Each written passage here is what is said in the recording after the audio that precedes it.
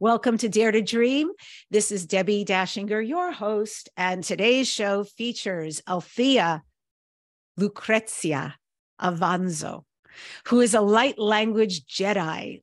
Althea is also a Galactic Contactee plus Akashic and psychic healer.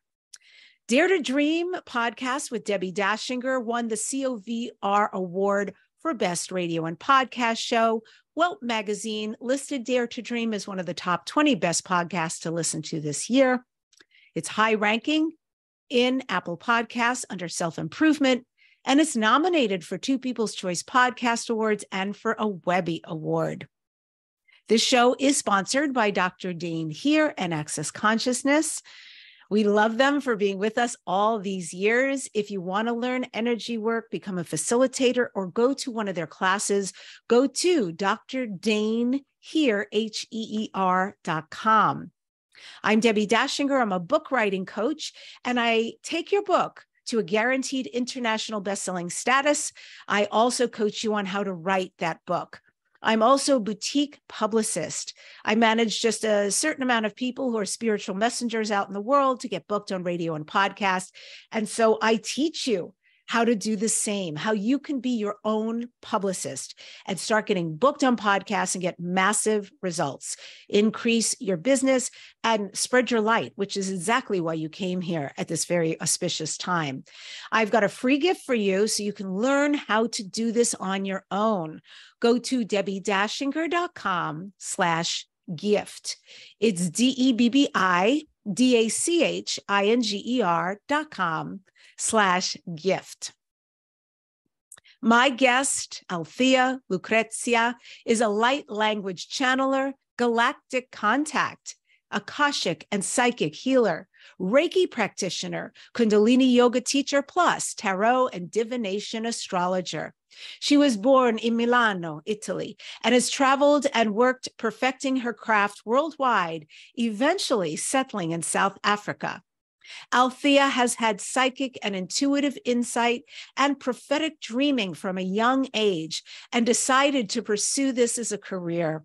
Her specialty is light language channeled in all forms, written, drawn, sung, spoken, and signed. Althea does a lot of timeline clearing on both an individual and collective level. She channels 5D and higher dimensional frequency codes, and she anchors them in the 3rd, 4th dimensional matrix construct to help raise the planetary frequency. If you want to learn more, go to her name, althealucrezia.com. And with that, I welcome the beautiful Althea to Dare to Dream. It's great to have you here. Welcome. Hi, thank you so much for having me. Very grateful. Thank you. Thank you. Yes, yes. And Althea, you've traveled the world and you ended up in South Africa. I love to travel. I haven't traveled near enough that my love is. And I am curious about other countries and cultures. So why South Africa? What was the draw to put your roots down there of all places? So it was quite interesting because I've been here now for about 12 years, but I only came to the deeper understanding in the past 3 or 4 years why I was moved here. There is specific energetic points that need to be activated on the land here. And there's specific ley lines and grid structures that I've been working with energetically. So I actually travel quite a bit around the country. I was in Cape Town for about 9 years, and I was relocated more up north, where I've been doing some work on the grid and on specific areas of the land as well. So yeah, I think that's kind of like part of it. I do obviously still love Europe. My roots are in Italy, so I do travel back and forth. But I generally kind of like go where I get sent, if you can, if you can say it in that way. So this is, the energetic reasoning behind it. And it's quite interesting because my whole family was relocated here. I mean, I think it was part of all our contracts on a karmic level, and for lessons and experience. So my parents also live in the country here. So we all relocated, and they actually moved here before me. So they moved here like 15 years ago. And a few years after that, I decided to come this side as well. And my plan is to to keep my base here on this side of the world. Amazing. I know that you've said that your main energetic imprint is of the rainbow ray spectrum. What is that rainbow spectrum that you exist on? Can you explain that? Yeah, so basically, I seeded, well, one of the first lifetimes when I seeded that I remember is in Pleiades.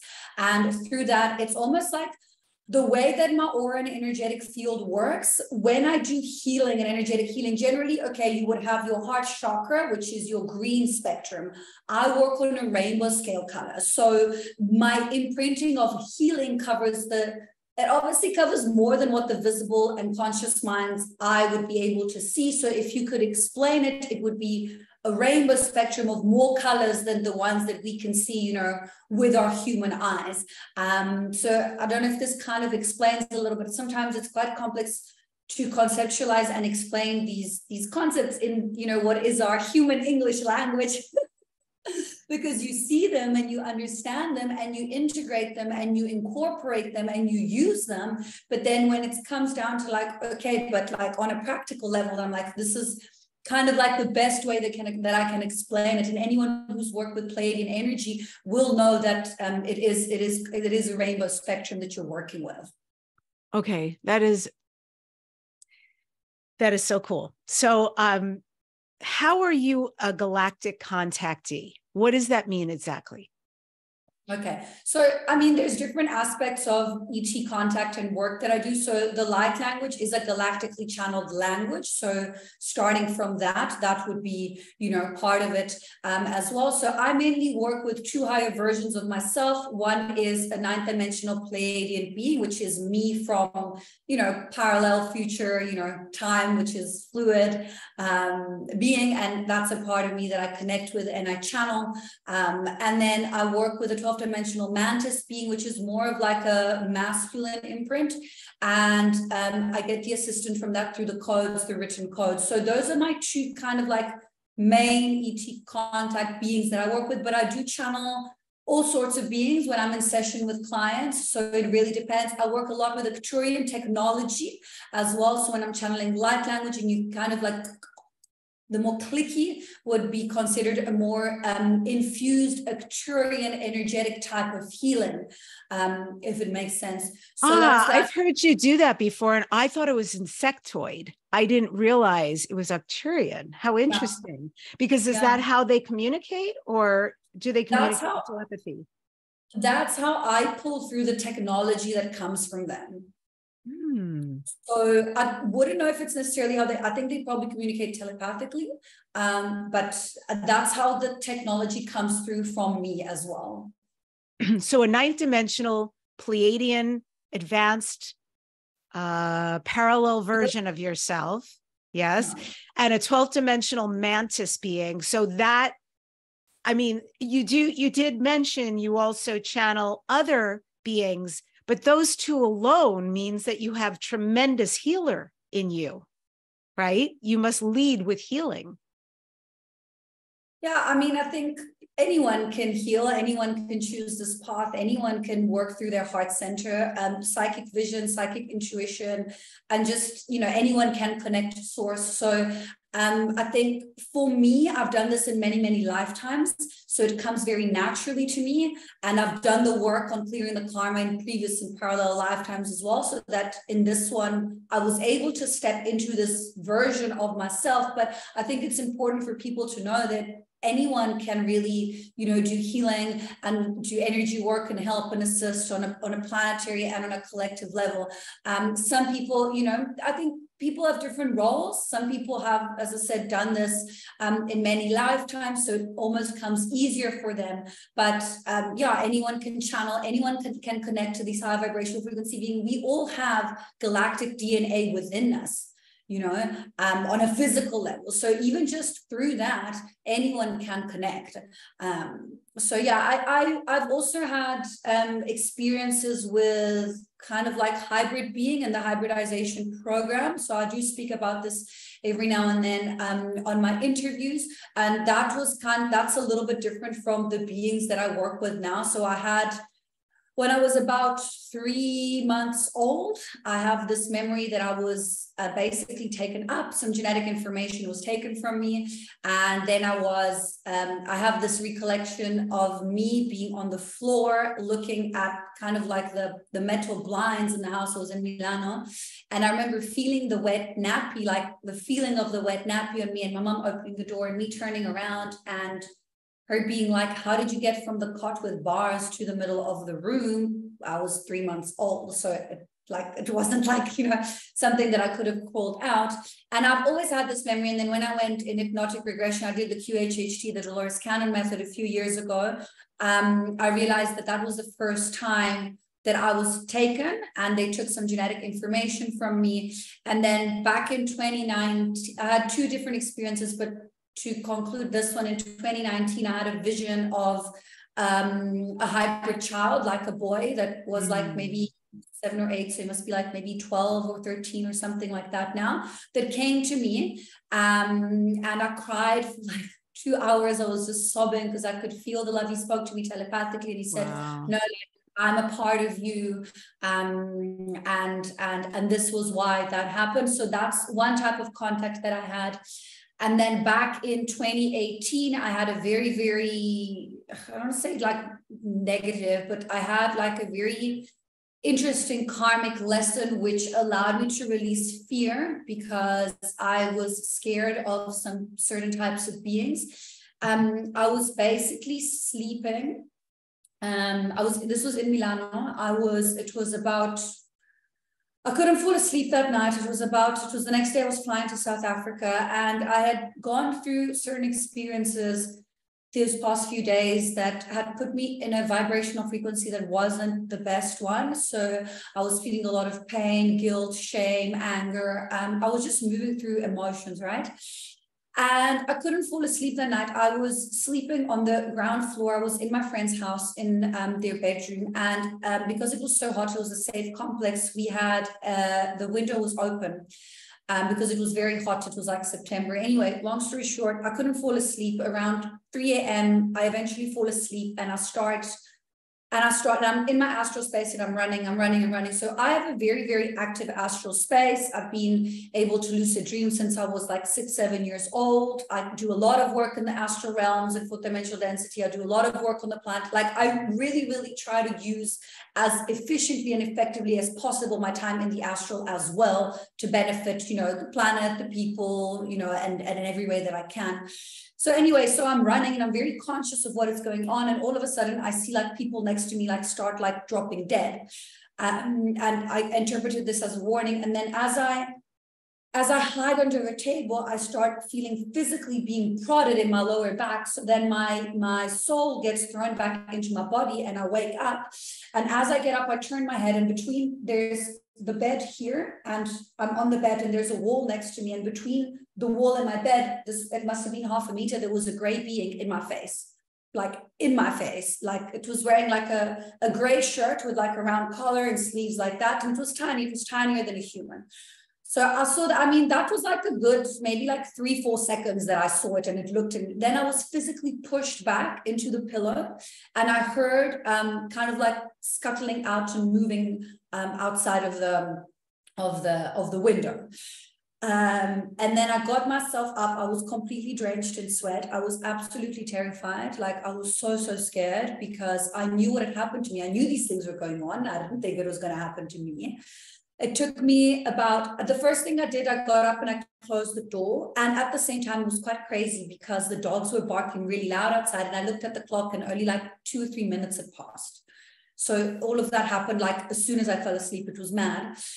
Then I got back into bed. I was frozen for about 2 hours. I couldn't even like get back up to go to the toilet. Then I got up, and then the next day I was flying out the country.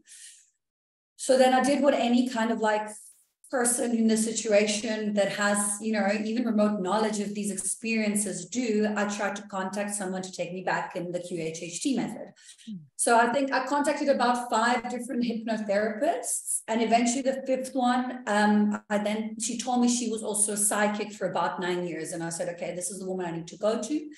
So I was guided to her, and she brought me in. I was in for quite a while, and then she brought me back. So then this is where the interesting part happens, because this is when I then understood the quantum realm, and I really had like a cognitive knowing of what really goes on beyond our third and fourth dimensional density.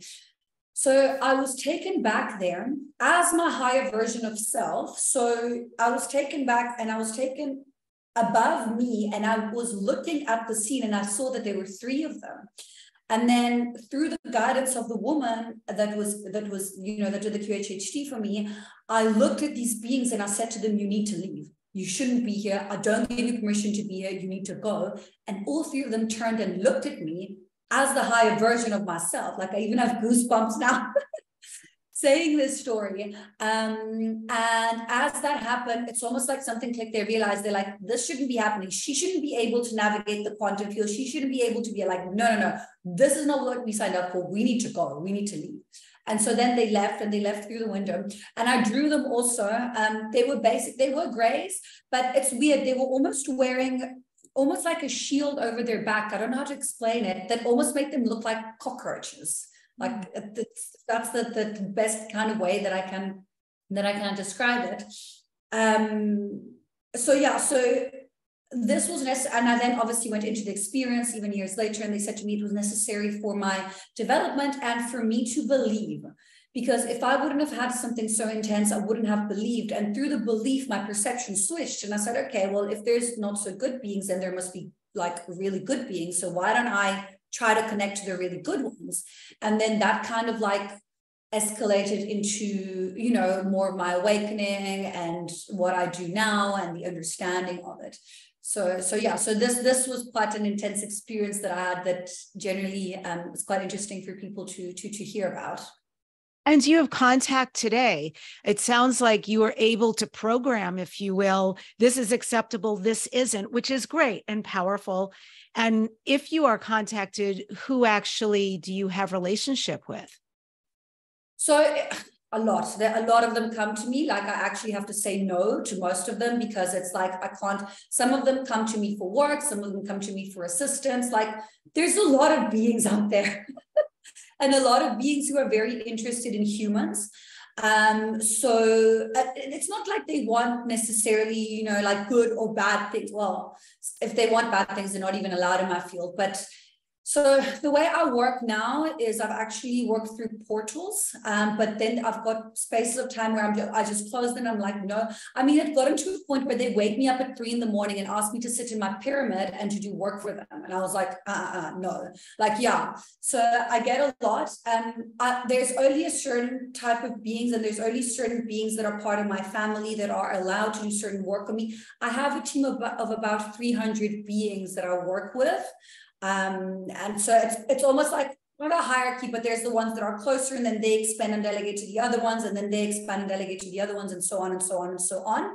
But most of them are versions of myself, of other timelines. And because of the soul fragment retrieval work that I've done, I've been able to integrate pieces of that, so that it's almost like I operate most of the time from my multidimensional aspect of self. So I'll wake up in the morning and I will have done astral work on like 50 different people, and I'll get 50 people messaging me being like, oh, you were doing astral work with me, oh, you were doing planetary work here, oh, you were doing that there. Even as I'm like speaking here now, there's other versions of myself that do other stuff in healing. I don't necessarily control per se all of it, but because of the vibrational frequency that I hold and the structure that I maintain within my grid, they are all working to assist, you know, on a collective level with unconditional love and on service to others.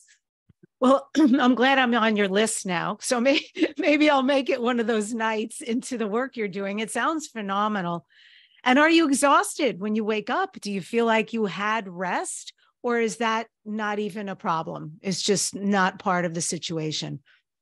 So that's a very good question. I used to get a lot more exhausted now because I work through these multidimensional aspects of myself, not really, but I must say I'm very, very structured. Like I'm very good with my exercise, eating habits. I'm very healthy. I get my 8 hours of sleep. If I don't get 8, sometimes I'll get 6, sometimes I'll get 9.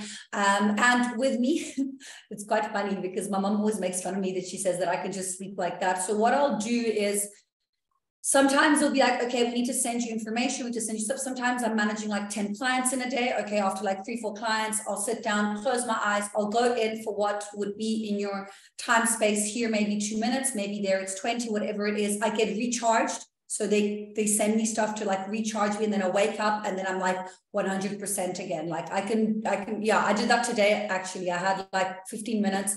For 10 minutes, I put my head down, and it's funny because I don't even need to like put an alarm, because I'll just wake up just before I need to hop off on the other client. So it's kind of like a kind of like a healthy relationship that I've developed, you know, with my guides and higher versions of self, to be able to make sure that I take care of my physical as well. Yeah, you're a self-regulating battery. You're self-recharging. That's beautiful. And then they help recharge you. That seems like a win. I can't imagine you could do your work without having that ability. That would be truly exhausting. And okay, what is your understanding of your purpose here then? Why are you here? What is your job? What is your mission? What is your pleasure? So, I mean, I think when it comes to like soul's purpose, it's really important to know that because we are infinite beings of light, we can create our purpose, and we can, you know, there's free will. So a lot of the time people come to me and they're like, oh, find out my soul's purpose, connect to my higher self and whatnot. And most of the time it's like, guys, like if I come to you and I say to you, oh, you need to be an architect, I'm going to be going against your free will, because you're an infinite being of light. So you can really be anything. Sorry, I might be just clearing on and off as we speak, because we're going into this eclipse, a new moon portal, and we've just had the 10-10 portal. So if I like cough and yawn a little bit, that's just because I'm clearing some energy. So for me, as I've said, I've had many different lifetimes. I've lived in Atlantis, where I was working with time. Actually, I was working with the construct of time.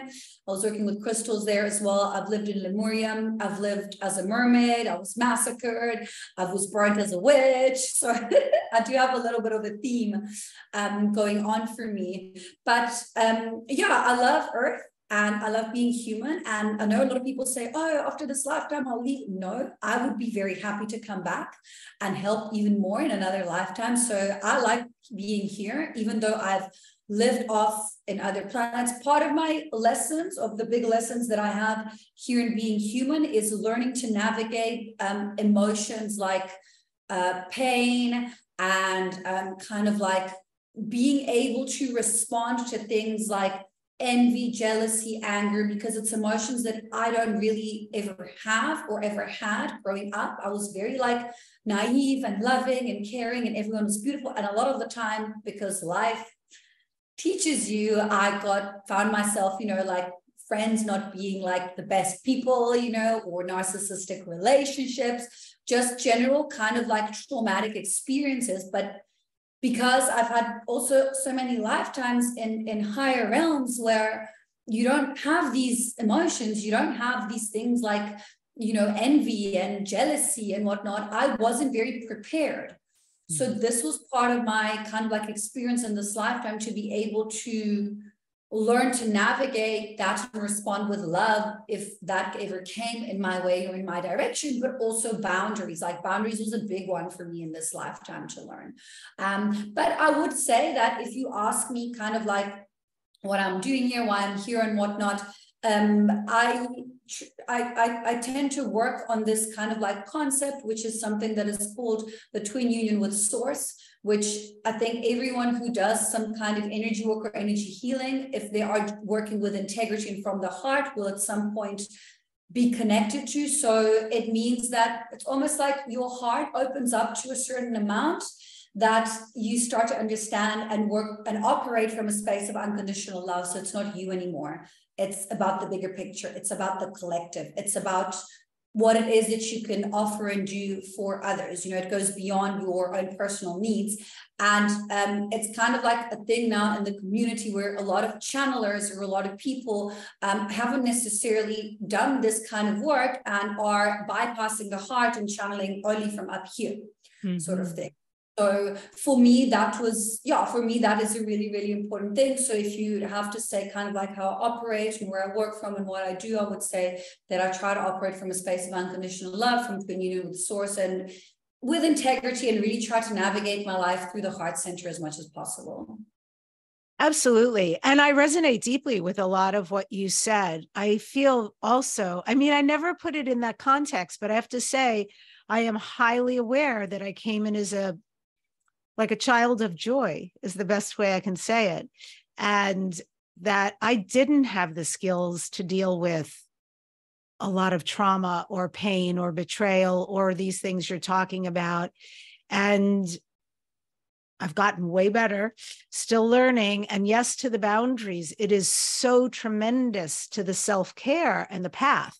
I am right now in my life experimenting with new iterations of boundaries. And every time I feel one is needed, and it can be as simple as saying no to something and as grand as something else. But I really start talking to myself, like cheering myself on, because it's like, yes, like if I am to feel why I am here and do it happy and whole and intact and all of that, and feel respected and, all these other things, but also, create, for me, it's more about, my beingness, because I give a lot. And so, yeah, it's really like I tell myself sometimes, you're a badass. That's so good. Go girl, go that you're taking care of yourself like that. And it's good because the more I encourage myself, the more it's getting like this now when something happens and it's a trigger and I'm like, oh, yeah, that was bold on that person's behalf. And yeah, that's not for me. That's not for me. And then to say something in the moment and I'm like, And then there, conversely, there's those times when I miss. It happened last night at dinner with somebody. And there was a moment where in reflection, I realized, I could have said something there and that would have been quite beautiful for both of us, actually. And so I'm learning. It is a big humanity, earth being learning scale. Yeah, for sure. Something that I always say is if people struggle with boundaries, rather overstep them, put more higher boundaries and then take them down a little. That's going to be easier than you trying to get from here to here, because then you won't really have like a measurement and you won't know what's good for you, So rather kind of like overstep them and put higher boundaries and then take them down a little. I find that tends to be easier. Yes, absolutely. And I will share, somebody taught me something beautiful many years ago. And that is, if somebody asks you a question, I mean, we generally know if we're a yes. And if we're a yes and excited, we say yes. But if somebody asks you something and it's a little bit wonky in your space, just to say, thank you for asking. And I'm not clear, but let me sleep on it and I'll get back to you. I'm like, oh, I love that. Give yourself space and capacity and, you'll know. Yeah. Always, it's the same for me. Like rather don't say anything or say, take your time to think about it, than saying like a rushed yes, So yeah, for sure, definitely. And I find that because, we live in consumeristic society and people-pleasing programming, and we get taught that we need this external thing to be happy and this to be happy, and we need to please, and if we don't make them happy, then it's not okay, it's quite deep reprogramming that needs to be done, especially the feminine wound, especially for the woman. So I find that boundaries is a very big one on a collective level. And I tend to find that boundaries and abundance go hand in hand. If you're firm with your boundaries, then you're able to kind of navigate life in a way that is more abundant. If you struggle with your boundaries and you're overgiving, there's nothing left, and it almost comes from a space of lack, and therefore the frequency will reflect in everything else around you as well. That's great. I love that. I'm just reflecting as you speak. That I've never heard that one before. And that's cool because I've stepped into so much right now, so much good, so much opportunity. Yeah, there's a lot. of yummy right now. And it's also causing me to say, with this, I actually need even bigger, more loving, self-loving boundaries. So I resonate with that. And what you're talking about right now, I want to parlay that a little bit into trauma and into ancestral wounds. And I know that's something that you work on. So how do you, Althea, see them? How do you see them in somebody? How do you release them in somebody? Okay, so it really depends. I generally work in the Akashic records. So I'll go in. So let's say a client. May I ask you, do you work on Akashic records or Galactic Akashic records? I work on both. Okay. Yeah. Depends. Like it depends what is needed for the client at that moment in time. But I work on, yeah, I work on planetary records as well. It really depends. There's the way I see them is like different grids. And then there's like planetary grids, galactic grids, solar system grids. So it really depends. But the way I work is someone will come to me and they either say, oh, I don't know, leave it open, and then I'll go in and for what is needed for them at that moment in time. Or they come to me and they say, hey, like, you know, I really struggle to, I don't know, be in a relationship, or I really struggle to feel safe and secure and whatnot. And then maybe they have an abandonment wound from being orphaned in medieval times. So they don't feel safe and secure right now. Or maybe they have a struggle speaking up their truth because their throat was cut, or they were hung, or they suffocated, or they, you know. So what I'll do is I'll go into the timeline and I'll assist them in neutralizing it. By me giving them knowledge is already halfway there to healing it. But then what I do energetically is I'll almost see it like as a cord, like as a cord of timeline, and then I send it love and I send it healing. And then I say to them, guys, you also need to sit down, listen to my words and to what I've said. And then they send healing to themselves or to the experience. What I also do is I work on clearing karmic ties between family members, partners, or things like that, just to assist them in moving on and navigating forward. So that's kind of like on a more like practical level. What I also do is soul fragment retrieval. So by me giving them knowledge of the trauma, let's say they died from stabbing, there was a lot of pain, I will do the work. I'll actually open a portal, call the soul fragment, integrate it in their system, and then close the portal again. But then, of course, they also need to do their own work. So sometimes I'm not allowed to clear over a certain level because they need to kind of like say no, or set their boundary, or break away from the relationship, whatever the situation is. But this is more or less how I work on a practical level. How about you, Althea? Have you had your own trauma? Have you had to have your own clearing? Yeah, a lot. It doesn't end. It just gets easier. So I had a very intense, I had like basically a near-death experience when I was 27. I was rushed to the hospital. I had like, my kidney was about to explode in my body. So I had to have an emergency operation, and that gave me like a really like shock to wake up in life, like, okay, because I wasn't really living a life that was in alignment. Let's say I wasn't in a space of self-love. I was, you know, drinking alcohol, and I wasn't, you know, like, you know, in my mid-20s, I was just living a life that wasn't really in alignment for where I needed to go. And I wouldn't have stopped unless I would have had a lesson in that way. So that happened. Then I went through quite an abusive and toxic experience with a partner as well to bring my child through. I actually have a few videos on my YouTube that I speak about that. So this was a very intense experience. Like, he almost killed me when I was 4 months pregnant. We had to call like police to have him physically removed from the house. There's a protection order now in place. But this was also all very much part of a contract that I signed with this man. And the way that worked, it's like my mind is blown.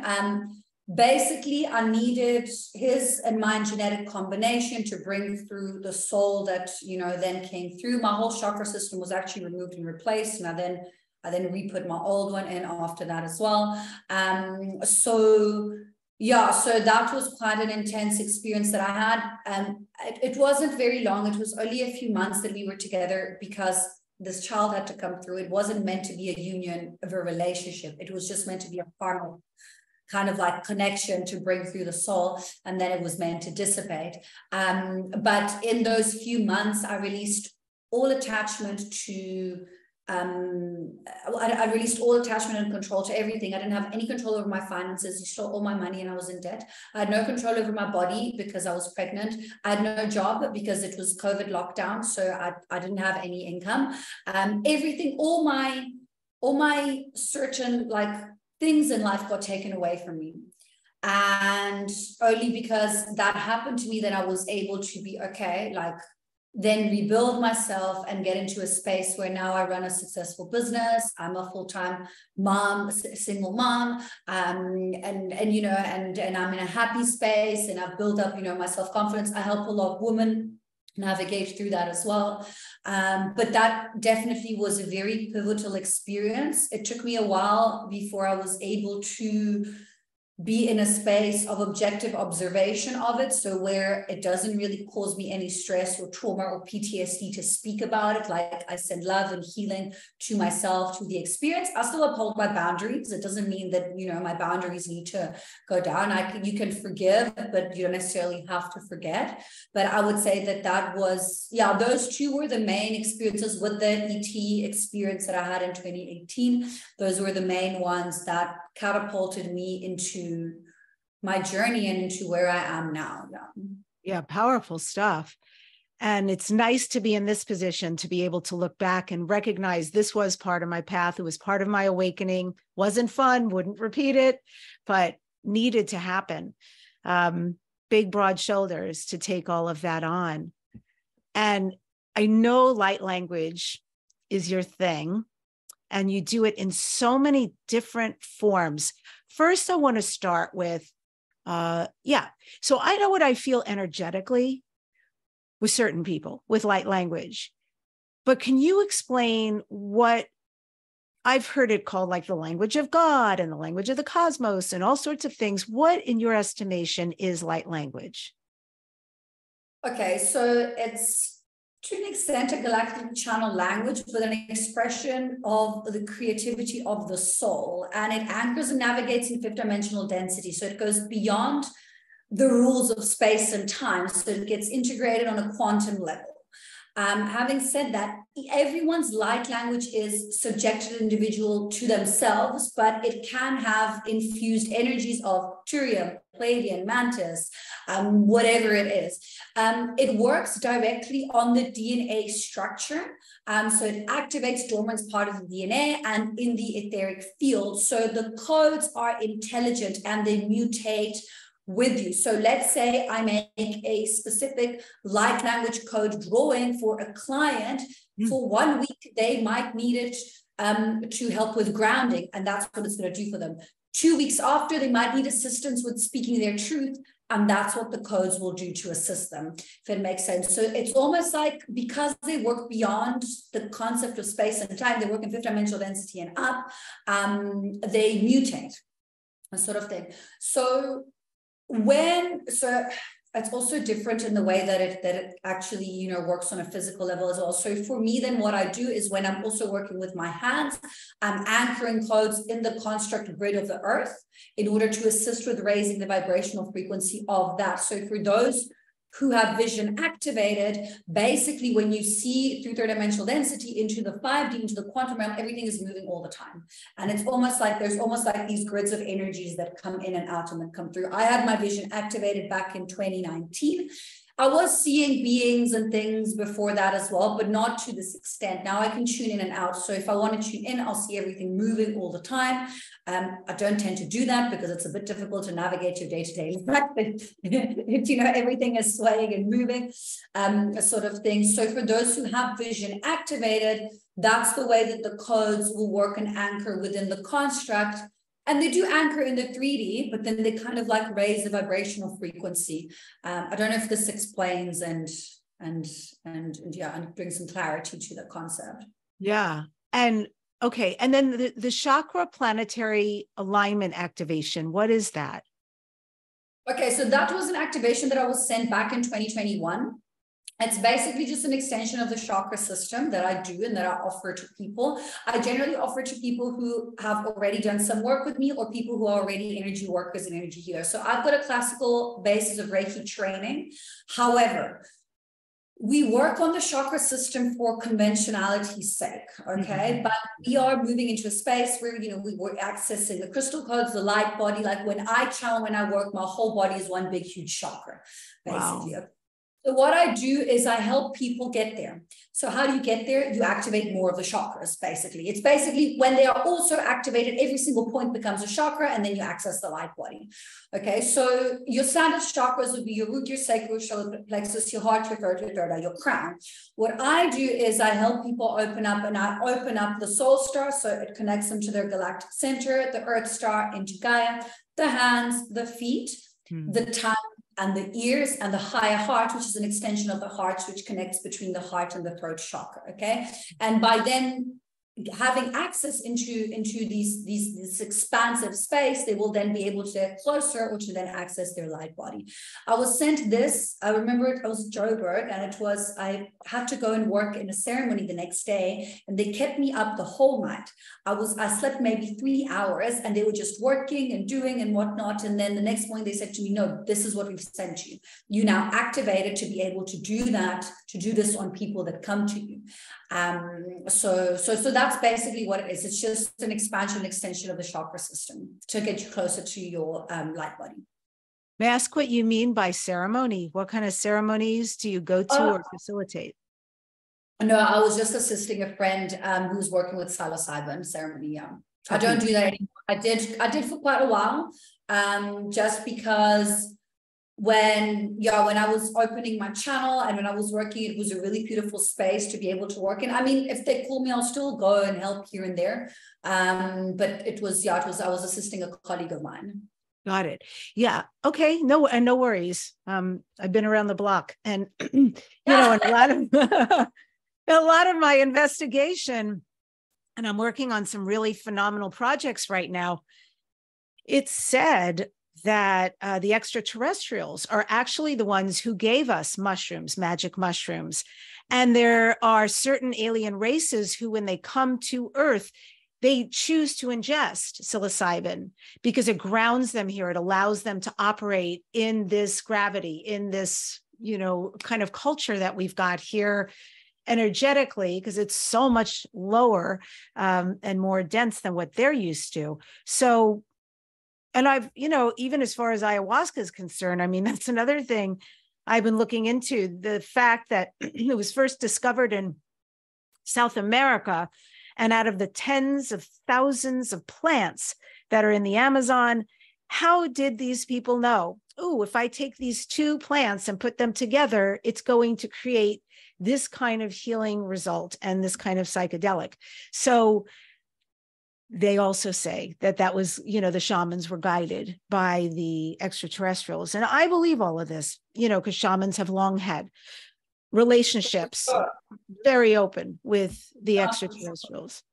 Yeah. But, yeah. I mean, even with me, like I'm very, very sensitive to any kind of like externals. I can't really take anything anymore, because if I want to feel it, I'll just tune into it without having to physically take it.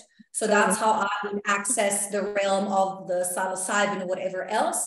But when I have taken in the past, so what happens with me is basically my channel just opens up more, and they from up there, or from whatever way that they see through frequency, they see that the frequency is that. So they're like, okay, let us send her all this stuff to clear because she's so open and she can clear. So I just end up like clearing exponentially, and yeah, so basically that's how it works for me. So I don't really, but I can tune in if I need to, if I want to. I do work occasionally with hape, which is the shamanic tobacco. I find it a very like versatile tool, and very useful to cleanse and clear the system. So I do occasionally work with that. I do think that there is a bit of an abuse of plant medicine at this moment in time on Earth. Like, I think some people are, self-proclaiming themselves shamans, or like taking to, there's a lot of people that come to me that I need to decord from certain ceremonies because they go in, they don't know if they're coming or going, the people aren't holding the space properly, and whatnot. So, but I do think that in the end, it is like a beautiful tool that was given to help us and to assist us by high vibrational frequency beings, for sure. I am so with you. Thank you for saying that. I think that's so important. If people understood, okay, well, let me go there for 1 minute. Let's just make this an educational moment, because there are people who sometimes come to my show and say, I've been thinking about doing it, and they will appreciate this. So let me just say, a shaman is not somebody who took a 3-month online course. Truth. It's truth.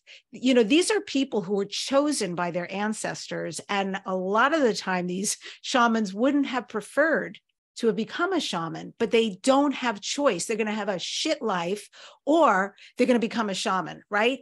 And then something predicates it. There is usually a physical illness, a mental illness, a near-death experience. They've been hit by thunder and lightning, and something gets born in them. And then to be activated, what they go through, it's humbling. It's humbling, the choice and the path they choose. And then on the other side, of course, they're given so many gifts of service to their community. They're beautiful beings. I'm so big into it and so appreciative of what they brought to our channel, our planet. And the fact that they were able to, what is going on? Am I channeling? The fact that they are able to, at this really interesting time, and I think that's a lot of grace for a culture, an indigenous culture that's been so dismissed, that they have given us these tools of ayahuasca. And so with that said, if you're considering doing it, you never have to do it. It is not for everybody, but if you do, please do your research. Please find a real shaman, a real healer, a real curandera, medicine person who will sit over you and be safe, and even when you're in medicine, I'll say, you always know truth. You always know truth. Do I drink more, not drink more? You're not lost. You know. Yeah, for sure. Yeah, thank you for that, because it's really important. Yeah. And, as you said, a lot of people, they don't know. And then they go, oh, my friend went here, my friend went there and whatnot. And just know, guys, that yes, they can assist you, but you have the capability to do everything yourself without any external help. And it's really important, because a lot of the time people that develop attachments to these things and they feel disempowered, then they're like, oh, but I can't access those states unless I do this, that, and that. No, you don't need anything. You are enough. And what you bring and the way you can do it is enough. And yes, the plant can help you, but as long as there is, it's a healthy relationship with it. Yes, it really is. And I play music, I sing, and my partner plays guitar, so we play music for ceremonies. And I know exactly what you're saying about just being in the vicinity of people. We don't prefer to drink when we're playing, right? Because otherwise it's very difficult. So we're just there to serve the people and assist the whole energy of the room and the journey. But boy, can you feel like you took it and when you didn't.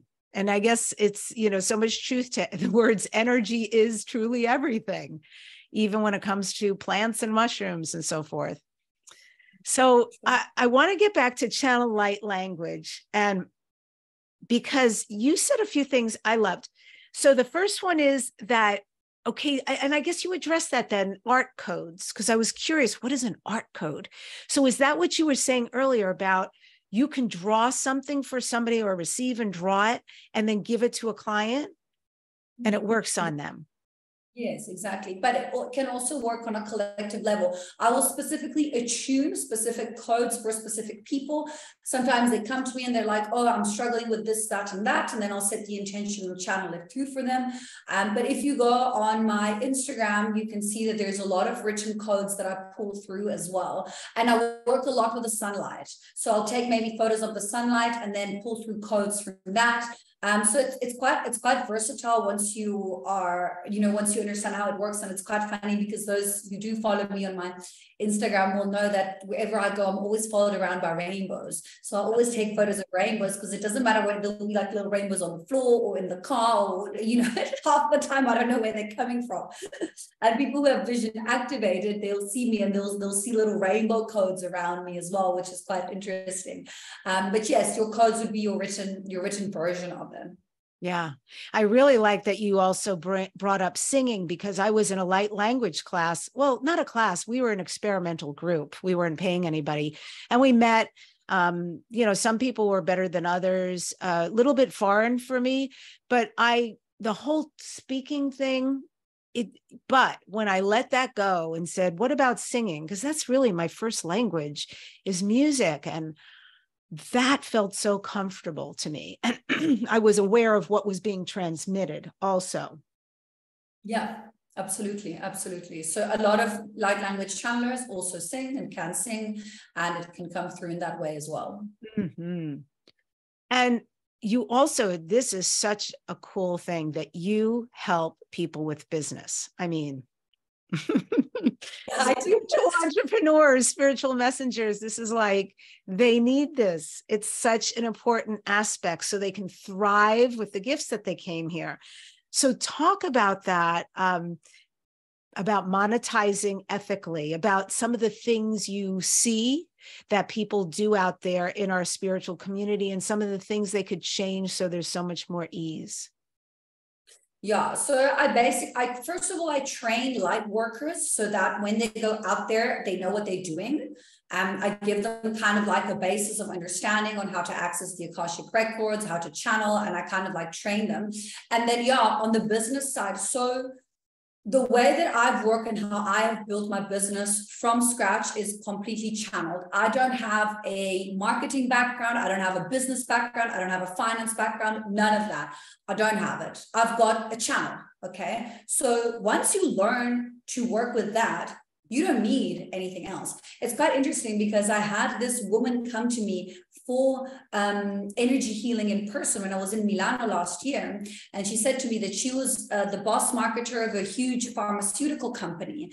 And I said to her, well, what can I do better in the marketing? Do you have any advice? And she says to me, she's like, no, what you're doing is textbook what we do and what we teach, but I never studied any of that, So I think it's really important to work with integrity, and your life and your lifestyle will reflect your business, your clients. So if you are lying to your partner, or you are lying to your friends, or you generally lie, you're not in integrity, your work is not going to go well.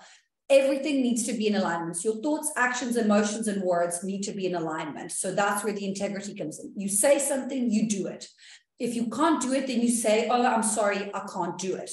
But if you are nice with your clients and whatnot, and then you go home and you start shouting at your kids for no reason, or you let go of anger in ways that are not healthy, then you're not living in integrity, you're not living in alignment, and you're not going to be successful as an energy worker. I mean, you might in some aspects and others, but it's not going to last.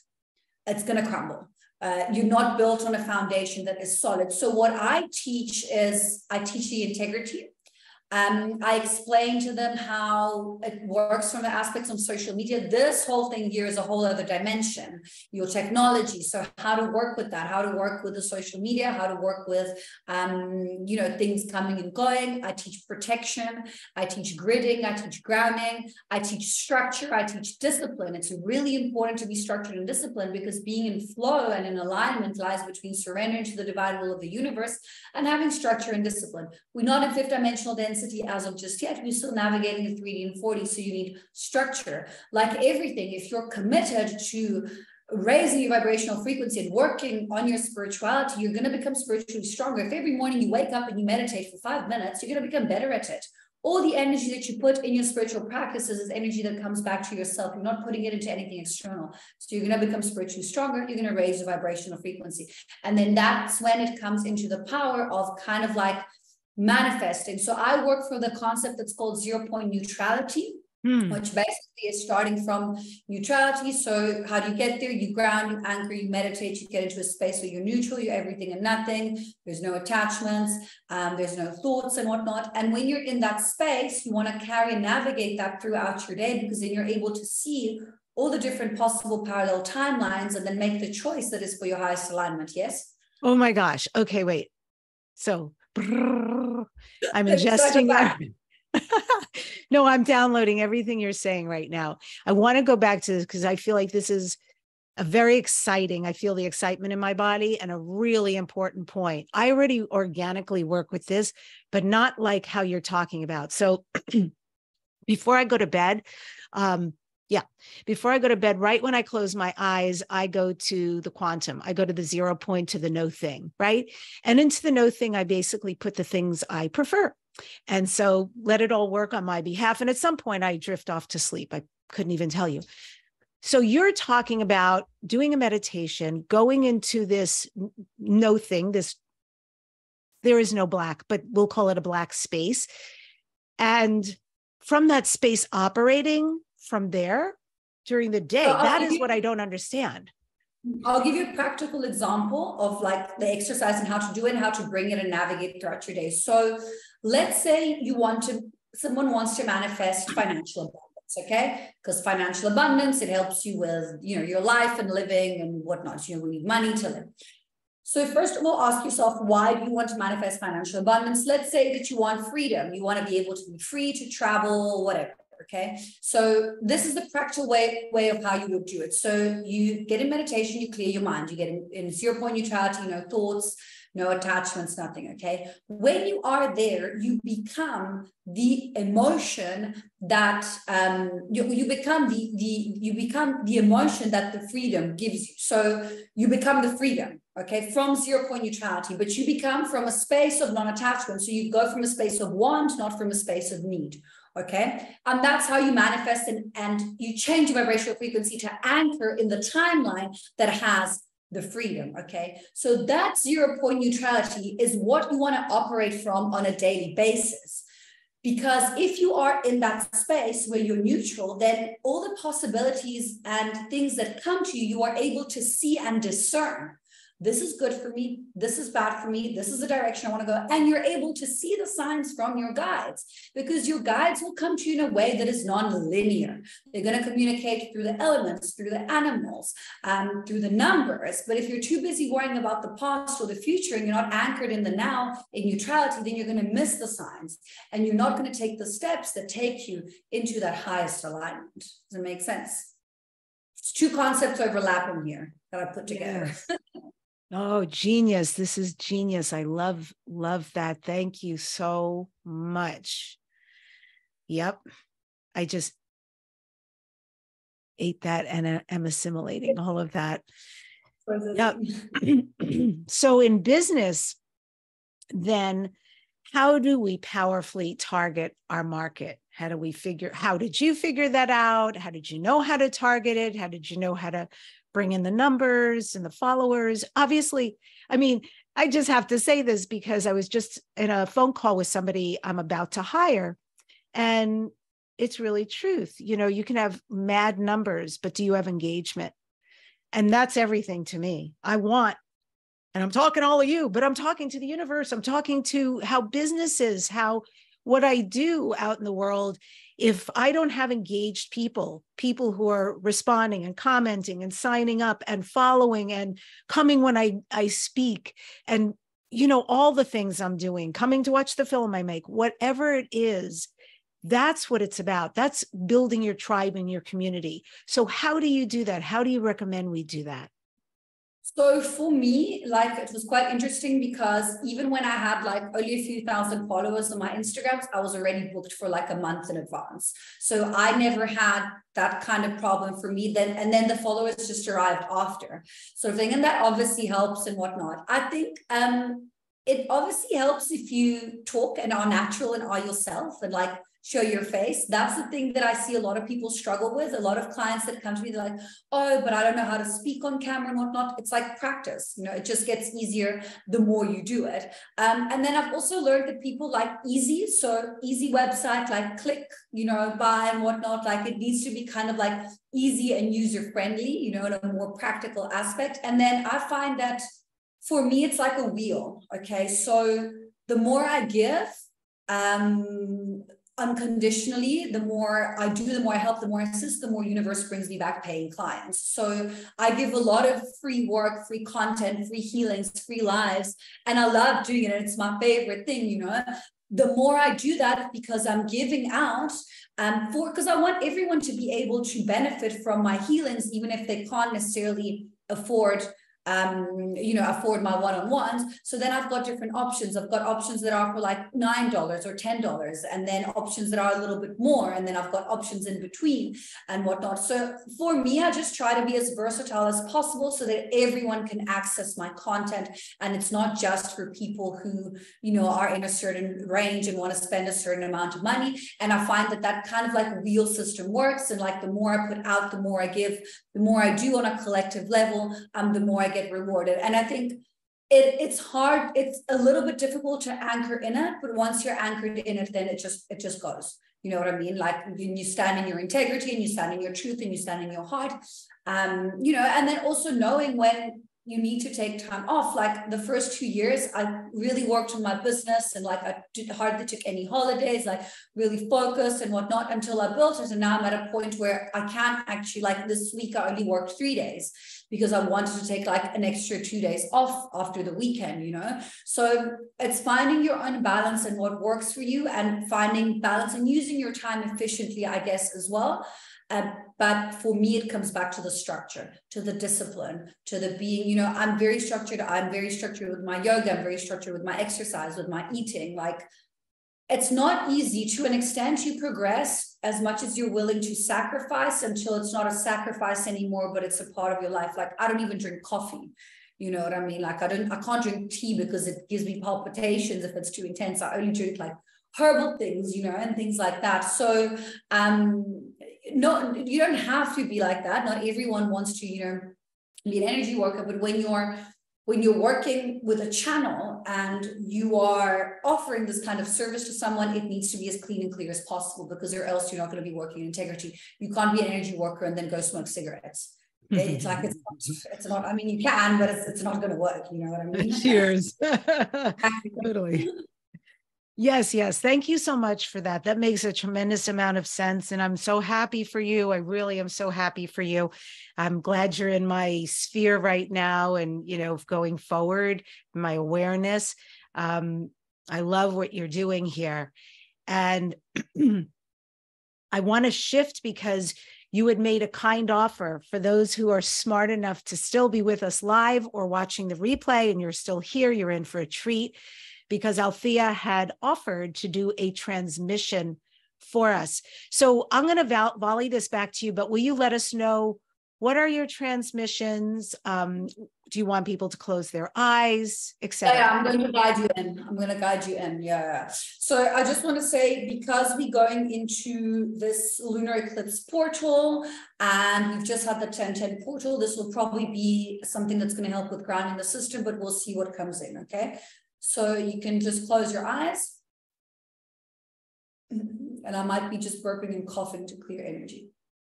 As we anchor into the body, find a comfortable breathing rhythm. With every inhale, you breathe in light. With every exhale, you release all that doesn't serve you anymore. And as we call on the Archangelic Collective, Michael to the south, Uriel to the north, Raphael to the east, Gabriel to the west, call on Archangel Metatron with his blue cloak of protection from above, and Sandalphon to seal the grid from below. So we call on our higher selves as spirit guides. Anyone else who wishes to be present for the greatest and highest good, you're welcome in the space. Opening,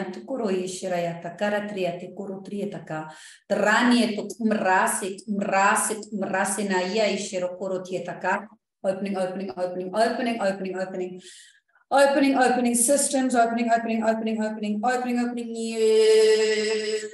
rata kiera ta korko siet karatiera ta krana rea treo korko ishera ya ta katieta naya te kara ishera ta kiera treta ita rei sare naya ta kria te kumra se korotieta krasiera tra molat calling in divine rays. Anchoring, opening, grounding, attuning systems to higher light, coming in, anchoring. Anchoring divine rays.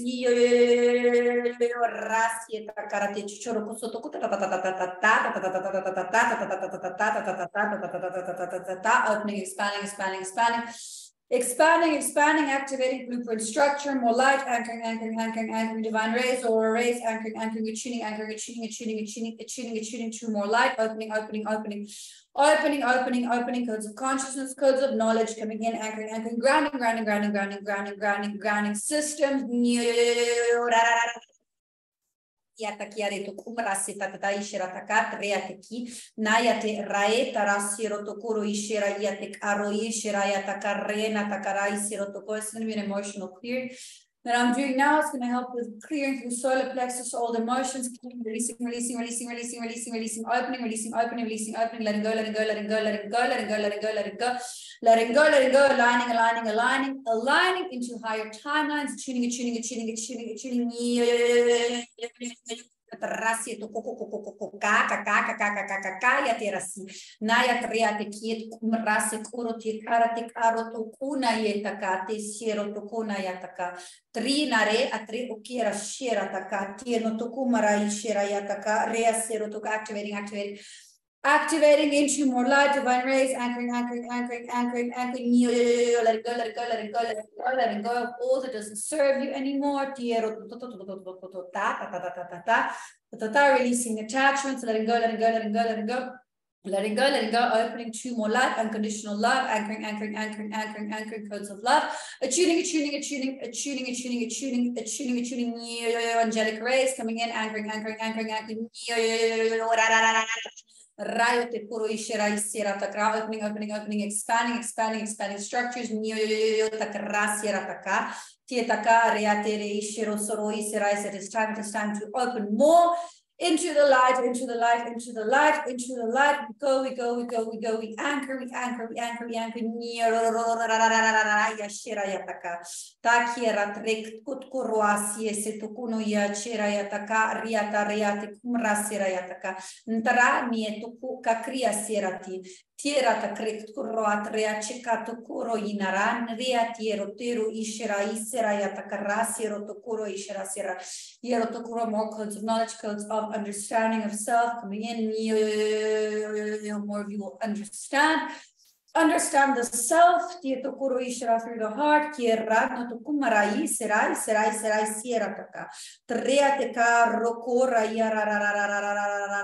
Expanding. Kraya te kieta kataka, tatiera ta krek tu noro koro tiet karia siera to koro tieta tana ishero to letting go, not nero shero to kumra siera te kara ta, expanding peripheral, putting in more light, divine rays, anchoring, strengthening peripheral, activating iron armors, activating, attuning, releasing shields, attuning,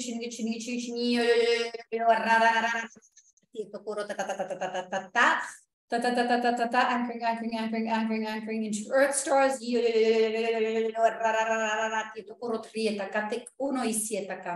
na Maria te ishero to koro ishera yataka trieta rek rakut umro ishera isera sero to koro itakara ishena taka tania taka creachero kosietaka reo koro raya rea sera taka takrio to kori nana nietaka Ratik kikia ratik Ariane ntashit mrasiera taka mrasiet kuratik eight kishi nayataka reasit mrasieta ka kuraisieta ka aroishena tak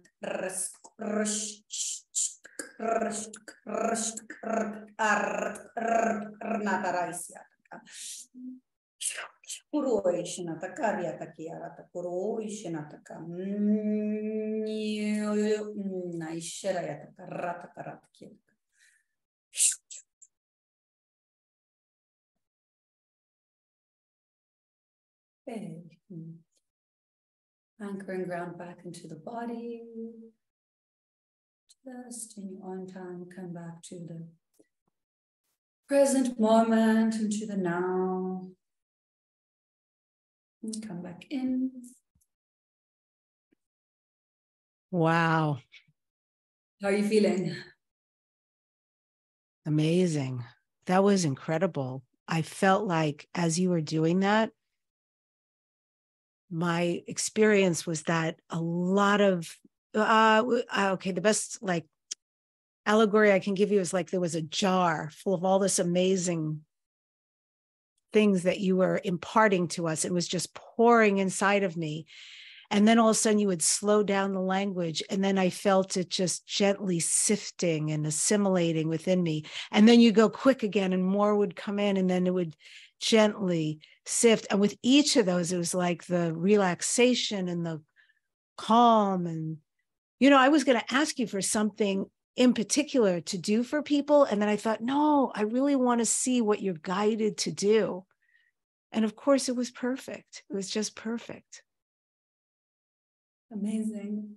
Yeah, generally when I do these live clearings, it's generally like emotional clearing, integration. And then obviously everyone integrates in their own way. So what is needed for you is different than what is needed for me, than what might be needed for someone else who's listening. So they will work, as I said, in an intelligent way that is for the highest alignment of the individual.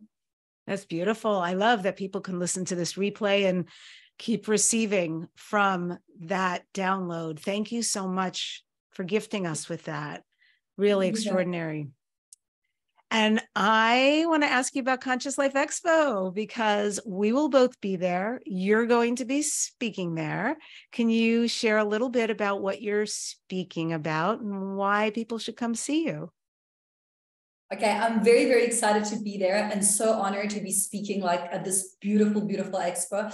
I'll be speaking on this Saturday night at 8 o'clock. I will be speaking about light language and how it is the new technology that has been coming in to assist. I will be doing light language transmission. I will be channeling live as well. I'll be explaining a little bit about the phonetics behind it and how those work and how it can come through in different ways, the different beings that can come through within the light language. So I will be mainly speaking about light language, but also how this phenomenon is assisting, and it is the new technology that's coming in to help and heal the planet, and how quickly it can help shift consciousness, even how you felt now, how quickly it can assist, and it can literally make you quantum leap into a higher version of yourself. So just making it more accessible and more understandable to people, and then obviously channeling there as well. And I'll be again divinely guided to see what comes through and is needed for that. Yeah. And people can go, I'm going to have in the show notes, the Conscious Life Expo, so you guys can get tickets. Please go. People have watched this show in the last years, and I've met them at the Conscious Life Expo, and they said, thank you. I'm here because of you and because of this show. And really, please come. This is your conversation. This is your language. There's 15,000 amazing spiritual people from around the world who show up. And the speakers are bar none. The experience, it's the thing I look forward to every year. So I'm also going to be moderating a panel on Saturday at 2:30 p.m. It's called the ET Origins Panel. I have some amazing experts who are going to be on that panel, including the beautiful Althea. So you'll want to come see her there as well. And Althea, this is Dare to Dream. What do you next dare to dream? What are your future dreams and goals? That's a big one. I guess for me, it's just important to be received in the way that I am, and for people to kind of even if one tiny minuscule thing that I say has helped one person, then that's enough for me. You know what I mean? That's when I first started channeling and posting videos and entering this world online. Like I had zero expectations. So every second that comes, every day is a gift. Every experience I'm grateful for. I'm taking nothing for granted. So I guess my wish for the next year would just to keep on riding this beautiful wave and to keep on kind of like being present and assisting as many people as possible, and to continue healing myself, because it's really important that people know that like I also go through my own healings, and as I assist healing the collective, I heal myself. With every client that heals through me, I heal myself as well. So yeah, I guess that would be where I want to be, you know? Yes. Thank you for coming on the show today. Thank you for being you. Thank you for being brilliant, beautiful you. Thank you.